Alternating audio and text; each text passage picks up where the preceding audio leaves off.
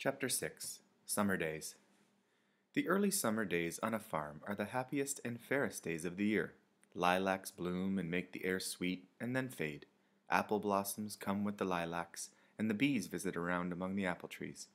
The days grow warm and soft, school ends, and the children have time to play and to fish for trouts in the brook.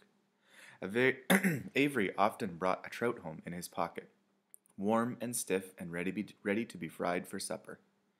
Now that school was over, Fern visited the barn almost every day to sit quietly on her stool. The animals treated her as an equal. The sheep lay calmly at her feet.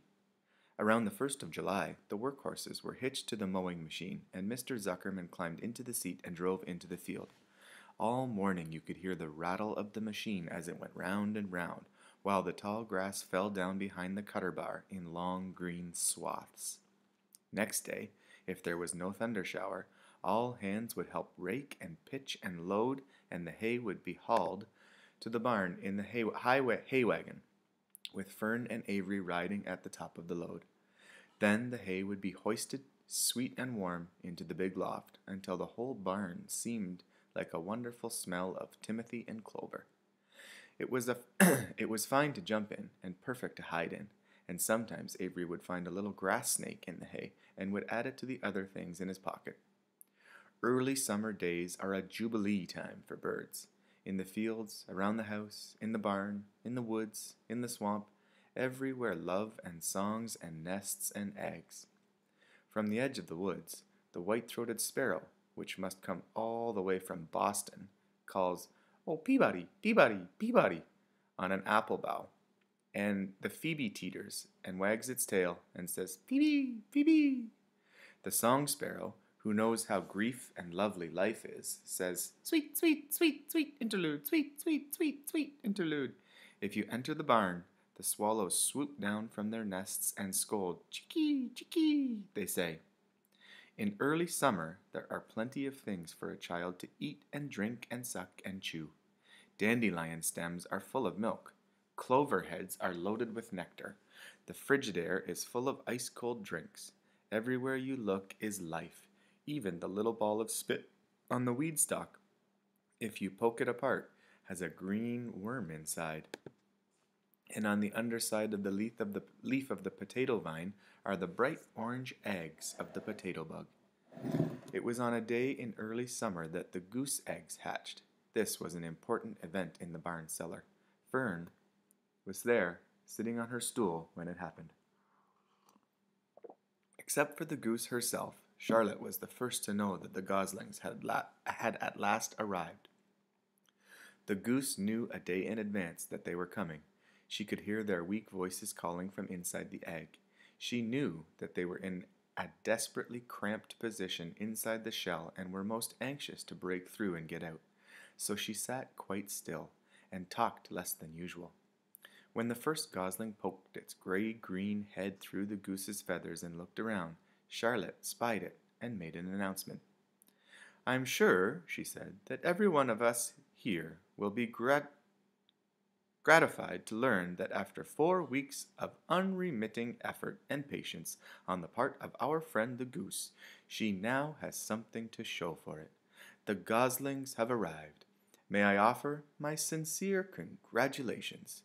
"Oh, thank you, thank you, thank you," said the goose, nodding and bowing shamelessly. "Oh, thank you," said the gander. "Congratulations," shouted Wilbur.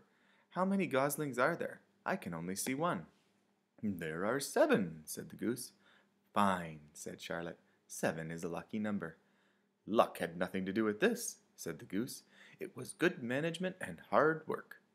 At this point, Templeton showed his nose from his hiding place under Wilbur's trough. He glanced at Fern, then crept cautiously towards the goose, keeping close to the wall. Everyone watched him, for he was not well liked, not trusted. "Look," he began in his sharp voice, "you say you have 7 goslings. There were 8 eggs. What happened to the other egg? Why didn't it hatch?"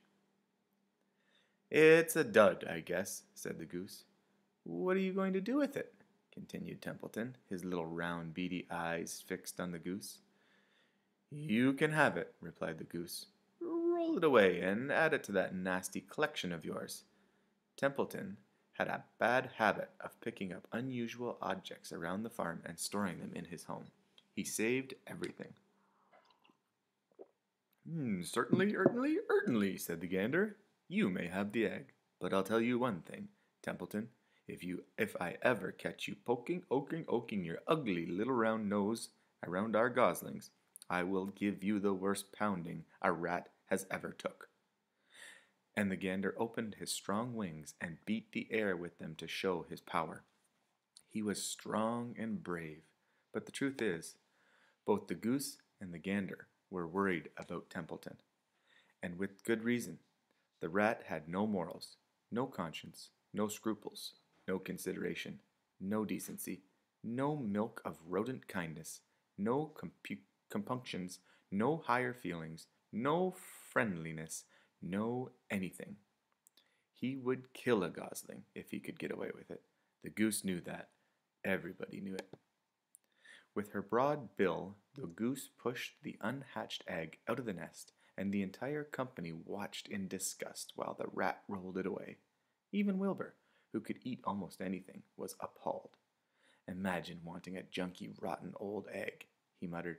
A rat is a rat, said Charlotte. She laughed a tinkling little laugh. But, my friends, if that ancient egg ever breaks, this barn will be untenable. What's that mean? Asked Wilbur.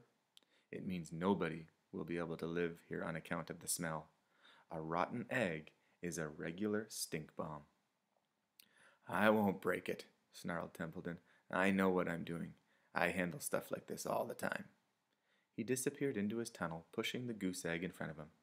He pushed and nudged till he succeeded in rolling it to his lair under the trough.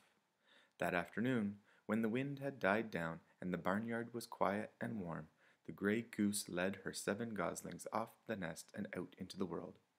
Mr. Zuckerman spied them when he came with Wilbur's supper.